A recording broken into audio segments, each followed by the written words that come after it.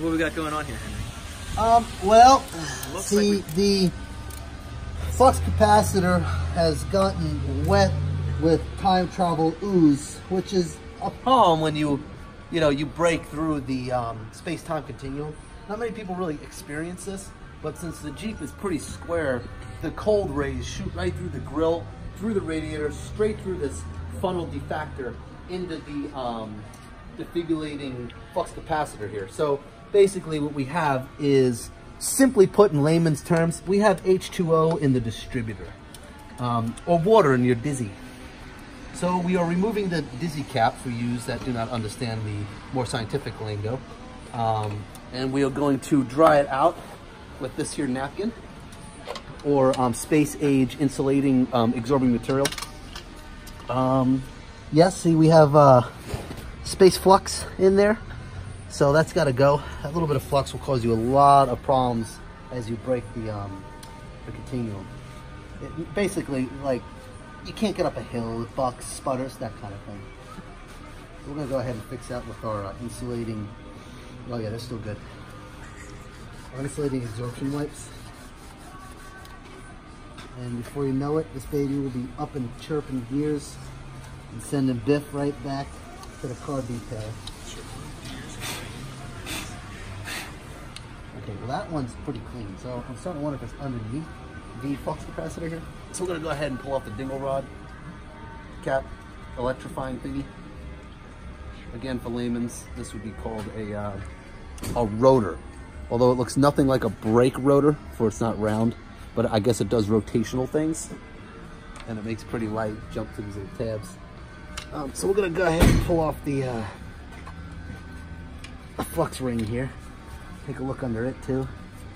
Flux ring looks good. Not really too wet. We may have another problem. May not be our flux ring.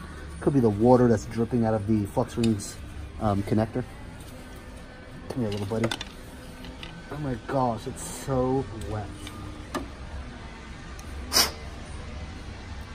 The flux ring looks to be in good condition, which means that the permafrost didn't get to it, so that's good. She's sealed up tight. I'm gonna go ahead and connect that back on and reassemble the flux capacitor. See, I learned all this from Zach. Zach actually taught me all this. If it wasn't for him, I wouldn't know what I was doing. But he's upgraded to a flux capacitorless ignition system. His is in the middle with his flux capacitor. His flux capacitor is in the middle of his flux capacitor. Alright, so we're gonna go ahead and reassemble this bad boy. We're gonna turn our defibrillating rod to the back in time position. I'm sorry, that's forward time. That's back in time. For whatever reason, we always will do that. And then we're gonna tighten them their screws. Keep the, oh, see, it went back into the future setting. Oh, I hate that. Alright, it's the problem with time travel, you know, everything's backwards.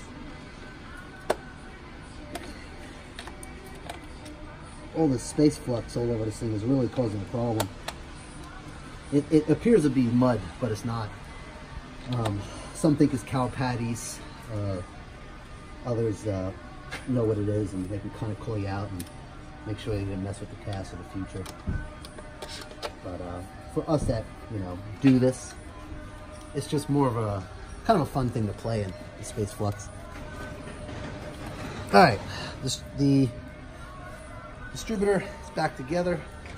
I had some space flux on my knuckles and on my clothes. All part of the time travel gig, I guess. All right, fire up the flux capacitor. Let's see if this machine flies.